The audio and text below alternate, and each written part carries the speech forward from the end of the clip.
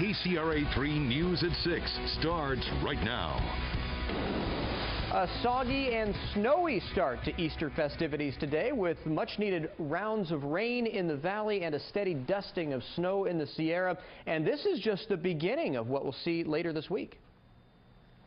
This Easter Sunday, seeing a return of rain and snow. And here's a look now at live triple Doppler right behind us, showing we're not quite done yet with all the wet weather. And the snow is especially active at this hour as we take a closer look at these Caltrans cameras in the Sierra.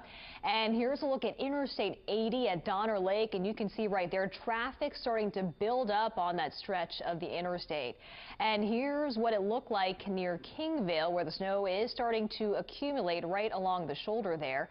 And here the conditions near the Soda Springs exit. So where exactly is the snow falling right now, and how much have we received so far? Let's check in now with KCRA 3 meteorologist Rick Bernard. Yeah, so far we've seen anywhere from trace amounts up to 4 inches of snowfall in some locations, and things have been picking up actually over the past couple of hours. But as we head through the rest of the evening, this is going to wind down.